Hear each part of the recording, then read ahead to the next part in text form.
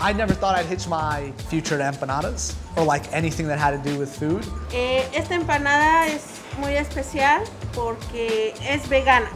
La masa está compuesta con una mezcla de zanahoria y un poco de remolacha. Our business plan was really to go into offices, which is obviously a little bit ruined because offices aren't open. Come get some wine and some empanadas. As we continue to work through COVID, we just kind of want to get some awareness out. The guava and cheese, bro, that's the most fire one. Today, we're taking food, groceries to underprivileged areas throughout New York. Hey, let's start getting the veggies down. The reason that we're doing this, first and foremost, is because we just want to be a tangible expression of love to the people that may be forgotten in New York. Pienso que ha sido un tiempo donde en medio de la dificultad tú sacas lo mejor de ti para darle a los demás. Are you sure you don't want one? My name is Carlos Santos. My mother and I, we own and operate a Colombian restaurant in Portchester. We also do drops and pop-ups all over New York City. The restaurant is aquí in Santa Fe. We opened about 12 years ago in 2008 in the middle of the recession. El sueño aparece queriendo tener un lugar para vender café y pasteles. Nos ayudó, nos impulsó a que fuéramos mejores. About 5 years ago, I came back from my job in the city and started helping her kind of push it forward. I saw that our empanadas were our most ordered item, were the easiest to make, and were the most replicable things that we had. And so I was like, if we're just gonna sell empanadas, I kept thinking of names, and then I was just like, NADAS. NADAS is it. NADAS is really a focus on our Colombian rainbow empanadas and just selling them direct to consumer. I love you. This is Gabriela Rodriguez. She is our head chef at Santa Fe, but she's also our empanada master. This is our beef empanada. Essentially what we do is that we slow cook our chuck steak for about somewhere between 6 to 8 hours. We have it seasoned, and then we take just some mashed potatoes, some cilantro, some scallion, mix it all together to make the actual intermixing. But this is the first one that we made the shell colorful. The colors that we used for the shells of the empanadas, they're all vegetable based.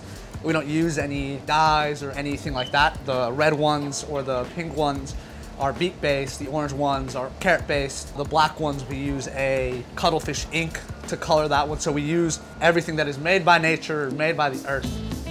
We don't shy away from being playful. Obviously, we have the traditional ones, but then we have like the real Colombian ones, guava and cheese, and we have the ham and pineapple, and then we have the arequipe with coconut. Like, we're willing to be playful and be very experimental with a lot of flavors. We are making our s'more empanadas right now. We're just mixing up some of this awesome natural chocolate chip with some marshmallow cream, a couple eggs, so it becomes kind of like a chocolate ganache. So you can tell it's nice and sticky, nice and marshmallowy. This dough specifically, we actually take graham cracker and we mix it into the shell with some brown sugar. I think it is by far my favorite to make, but also to eat and to watch people eat. And then we have our empanada right here. We start doing corporate catering in offices here in Stanford and in White Plains, and people start loving them. You know, they're cheap, they're vegan, they're gluten-free, they can be paired up with a lot of different things. And I remember thinking, okay, we have something that people really like. And I remember people DMing us or emailing us and be like, hey, these are amazing, how can we get these? I'm super excited, I'm like, let's go, 2020, this is the year. And then obviously COVID hits. New York, doing the right thing, goes complete preventative and closes. We have a plan that's no longer viable. But then once they called the pause the next day, I just remember thinking, okay, people aren't gonna be able to come to us. And I see on social media, like all these people wanting to thank you frontline workers. And in my mind that, hey, maybe it's time for you to give back rather than being profitable. And I'm like, all right, let's post this thing on our Instagram. Let's wire the website so we can take donations right on our order page. Your donations will go directly to us making meals for hospital workers, and let's open it up. We did that on a Tuesday, literally 2 days after the pause was called. And then immediately we start seeing donations. And so we go do a drop-off at White Plains Hospital, and then we do a drop-off at Mount Vernon, and then we do a drop-off at New Rochelle, which is really the epicenter of where it started here in New York. We've essentially turned our business model from being sit down to taking all the tables, lining them up in 3 rows, and doing 500 meals a day, 1,000 meals a day, just packing these really, really flavorful Colombian meals with a note just saying, hey, we appreciate you, we love you, We want you to know that even though right now we know you're exhausted, that there are people here that really, really care and love what you're doing. Then I reach out to my pastor, Josh Kelsey, and I'm like, hey, Pastor Josh, like, really casually, would you share this on your story? Because you have a lot of followers, and like, or if you know anybody that can donate, and we just want to continue doing a good work. And immediately he just DMs back and it's like, how can we help? Today, we're taking food, groceries, prep food to underprivileged areas throughout New York. So today specifically, we're going to the East Village. There are a lot of people in New York that rely on food pantries and on food lines, but may not be able to go to them. So we try to take it to them. Again, I think it's just more about showing people that they're loved. Hey, ladies and gentlemen, how are you guys? You guys doing all right? Just give us a second to unload and we'll get started. My name is Fillmore. I'm part of the team here at C3 NYC, one of the pastors here. We started this in April. Over the span of maybe 2 months, we served over 3,000 meals to frontline workers to just really be a blessing to them. We had nice little notes in them to just let them know that they're not forgotten, that we're thinking of them and praying for them. And then that just obviously led to more. And now we got food pantries all over, I think, 5 different neighborhoods. When I saw these families with their kids coming to food pantry lines and just knowing that they wouldn't have to cook that night, if that was a relief for them, you know, that they have groceries for the week because they can't probably take money from the government because of their status. Just being able to go into those neighborhoods and do that has to be the most gratifying work I've ever done. Nos hayan permitido trabajar sirviéndole a la gente en un momento donde todos querían cerrar e irse a su casa. Yo no quise cerrar, yo no quise irme a mi casa. Now, it's always about just shifting the model and how can we go to people in the midst of people not really going out. We're driving around New York and we're doing these hospital meetings and we're going to these neighborhoods. Like, there are still people there. Like, I'm ready. We have the branding, we're ready to launch.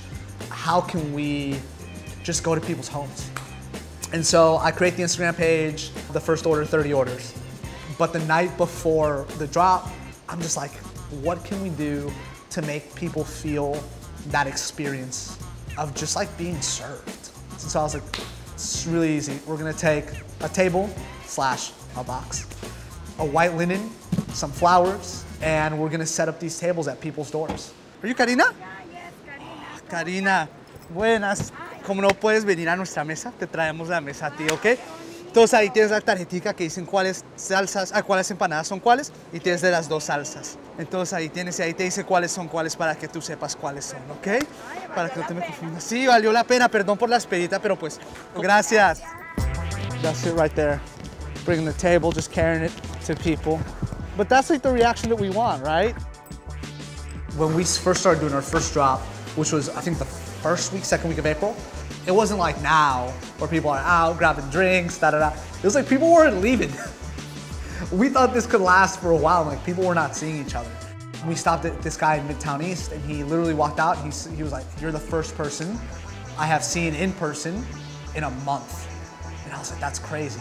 So it was really interesting to be able to have that interaction that people were just missing. Be safe, dog. It's a mentality switch on how to make the most out of the least. Again, like we did in the beginning. As phases started happening, I was just like, what if we do a pop-up? And it's just a fun experience. It's New York in the summer. It's very much trying to bring that back, trying to have people enjoy it, even though we are in a weird, tumultuous season. Just to be able to be here and be able to get some music going, get some people gathering, obviously outdoors and with social distancing and keeping everything in mind. But just, you know, getting a little bit of joy back. I find it really interesting that my mom opened the business in 2008 in the recession. And we're trying to build something in a pandemic in the beginning of what may be what we look back on as like a giant economic collapse. There are days where I really question whether we're gonna make it. And there are days where I hold on very faithful to the things that have been spoken on us and really believe that we will make it, that we will be able to look back on this 5, 6, 8, 10 years from now and speak about how faithful God was and how hard work really prevailed and how being lean and mean was the thing that we had to do. Papá, dígamelo, ¿ah? I think like if I have to encapsulate this time, it's just gratitude. It really is. Like, I'm just grateful that we've had the opportunity. I'm grateful that we have such an amazing staff. I'm grateful to have the support of my mother, but also of like just the people around me. Because if it wasn't because of that, we wouldn't be here.